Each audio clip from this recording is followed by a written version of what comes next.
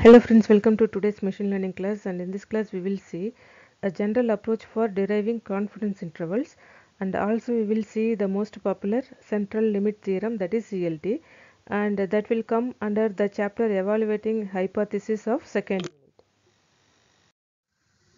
unit. The general approach for deriving confidence interval is also one of the important question from second unit, and you can expect this from 5 mark questions from the university examination.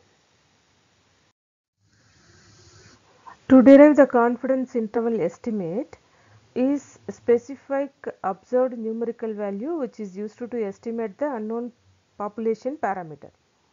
Okay, first we have to observe the numerical value which is used to estimate the population parameter. So here we need to estimate two important things. First one is point estimate and second one is interval estimate. Okay, the point estimate is nothing but a single numerical value which is used to estimate an unknown population parameter. Here the numerical value is nothing but a single mean which is used to estimate the population mean. Okay, this is the point estimate, a single numerical value which is normally the mean value of population, mu. Okay, and the interval estimate, that is the second one, which is a range of value used to estimate an unknown population parameter. Okay, the range of value, the range between the lower confidence limit to upper confidence limit. This is the width of confidence interval, right? The interval estimate of population parameters are called as confidence interval. That is, the range of value lies between the lower confidence limit to upper confidence limit. And next let us see how to compute the confidence interval. To compute confidence interval, that is the mean, we need to concentrate on three important things. First one is the point estimate, that is the numerical value. This is nothing but the mean value. And the second one is confidence interval. Confidence interval means the interval between the lower limit to upper limit, upper point of limit, and that is multiplied by the margin of errors, the margin of errors. So that is computed by using the variance of population divided by sample size. We can otherwise write as sigma square by n, both are same.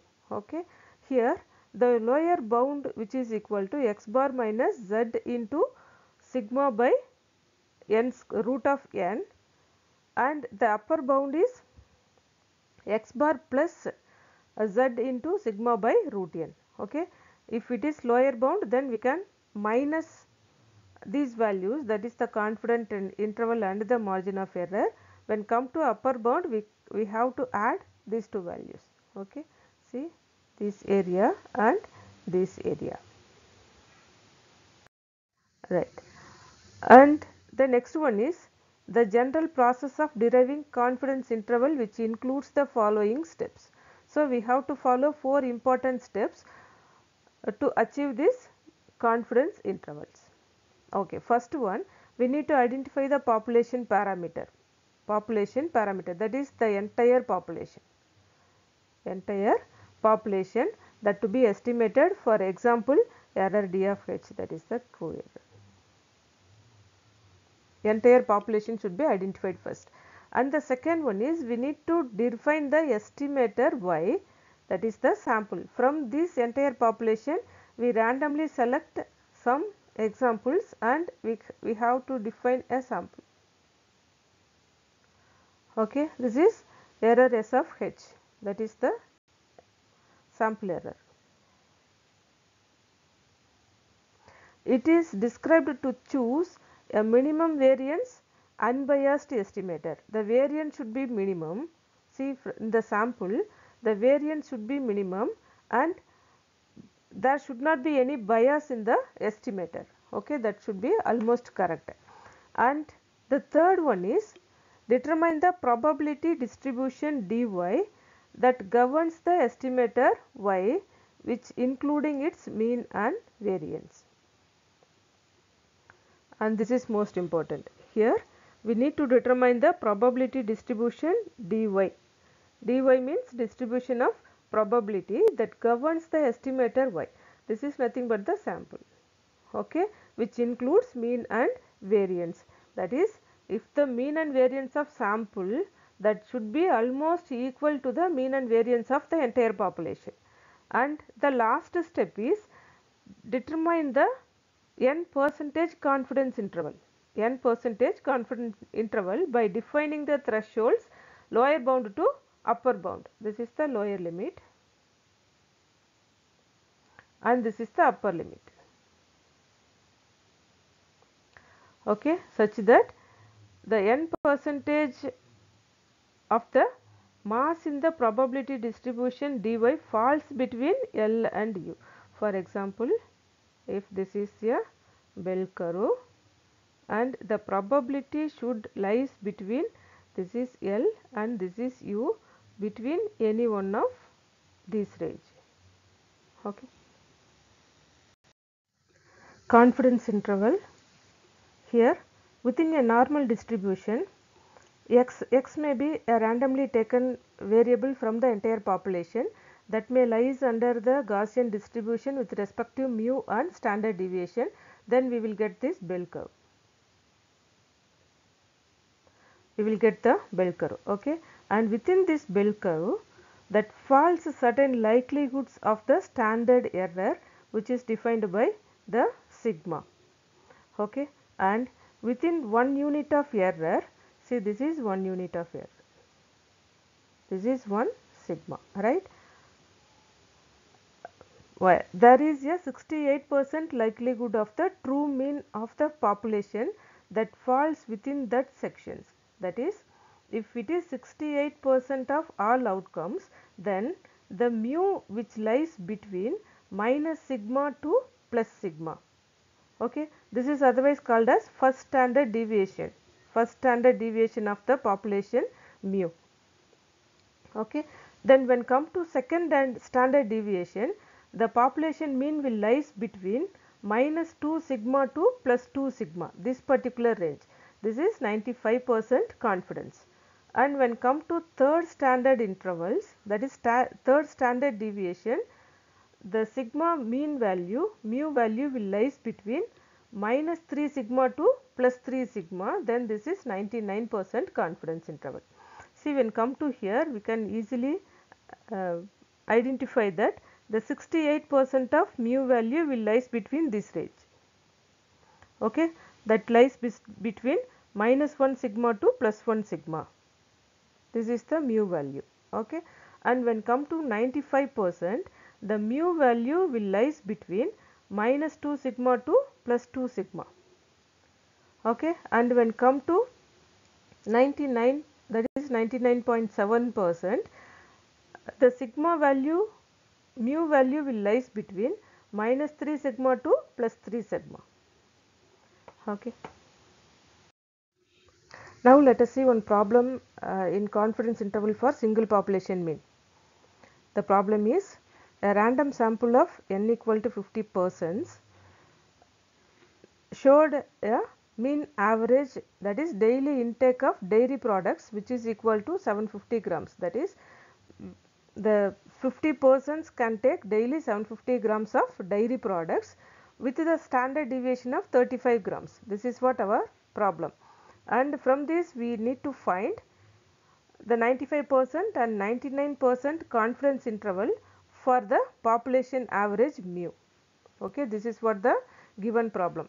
So we know already the population mean mu equal to x bar plus or minus z into sigma divided by root n. Okay, and the given values are x bar which is equal to 750 gram. Okay, x bar which is equal to 750 gram, and n is the sample size which is equal to 50, and sigma equal to 35, and from the z table we can take the z 95% which is equal to 1.96 and 99% is 2.576. Okay, these are the values we have already given in the problem itself. Now we need to find the interval estimate of 95% confidence. Okay, we can substitute these values into this formula, then we can get 756 plus or minus 1.96 into 35 divided by root 50. Okay, now we get 7.46.30 less than or equal to mu less than or equal to 7.65.7 grams, and this is for 95% confidence interval. And now we try to estimate the 99% confidence. Here 756 plus or minus 2.576 into 35 divided by 50, isn't it? Okay, now for 99% the z value is 2.576, right.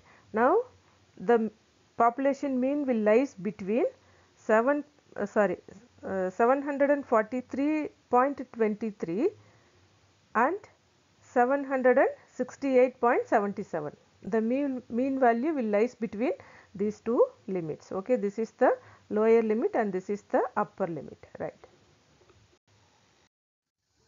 And next we will move to the central limit theorem, which is one of the popular theorem in the statistics, and this explains the distribution of sample means, that is the sample which is taken from the entire population, that is randomly we can pick the samples.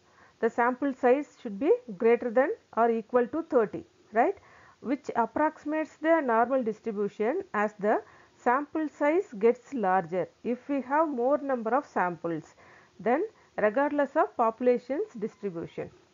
Okay, and if we take more number of samples, that is S1, S2, etc. up to Sn, then the average of all these mean of this sample that approximately equal to the mean of this population, right. So this is what central limit theorem explains. The sample size that should be greater than or equal to 30.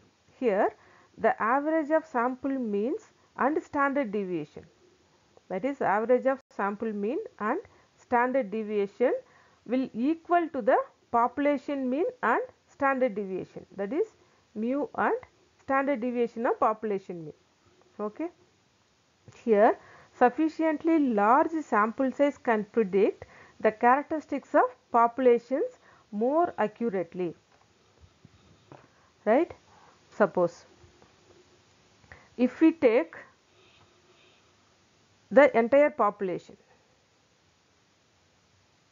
from this entire population I can pick a sample, that is 30 examples randomly, and which is nothing but S1,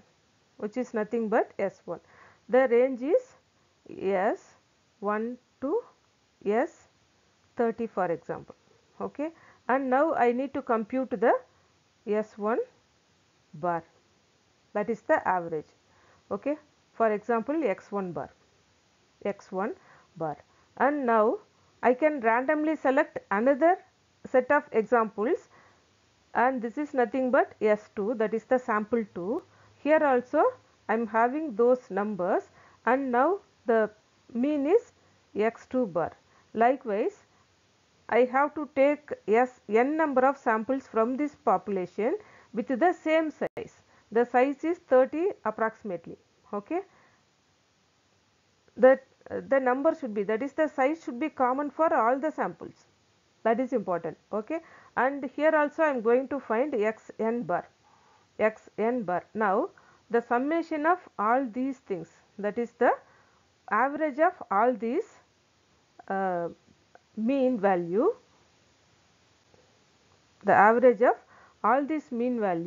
that should be approximately equal to the entire population's mean value, right. And the standard deviation of all the samples should also be approximately equal to the standard deviation of the entire population. Okay, if we take more number of samples, then the accuracy will be almost equal. The accuracy will also get increased, simply the sample accuracy as well as the entire population's accuracy. So this is nothing but the central limit theorem. To estimate the mean mu of the distribution, that is to estimate the mean of the entire population P governing the y, this is the mean of a sample.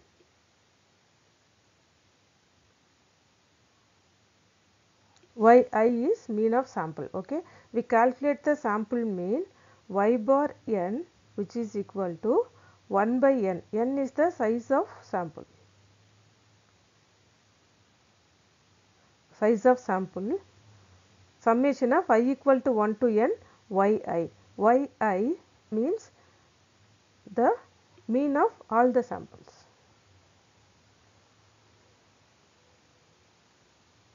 Mean of, for example, ith sample. Mean of ith sample, that is yi.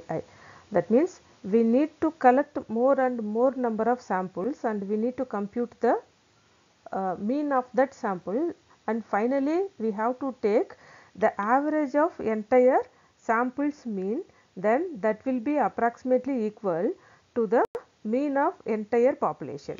Okay, the theorem states that the probability distribution governing y bar n, this is y bar n, this particular one, that is the mean of entire population that approaches a normal distribution. See, once we did all these things, then that should be automatically comes under the normal distribution, that is the bell shaped curve.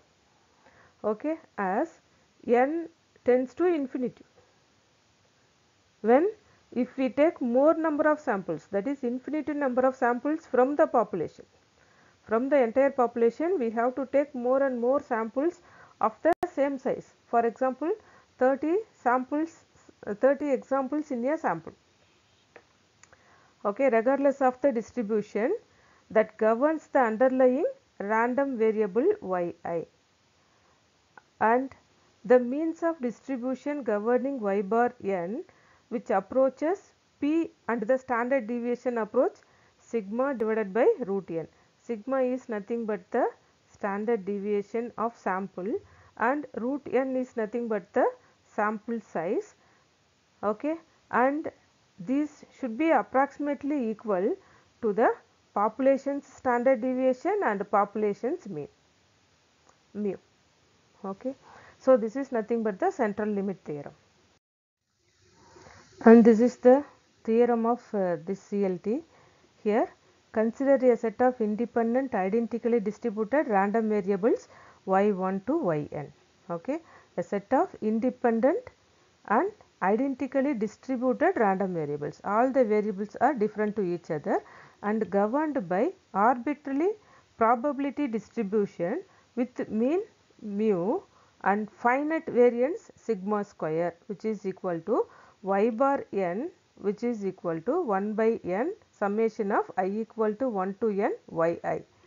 Here y bar is nothing but mean, this is mean, that is the mean of population, entire population, which is equal to y by n. This n is nothing but the size of sample,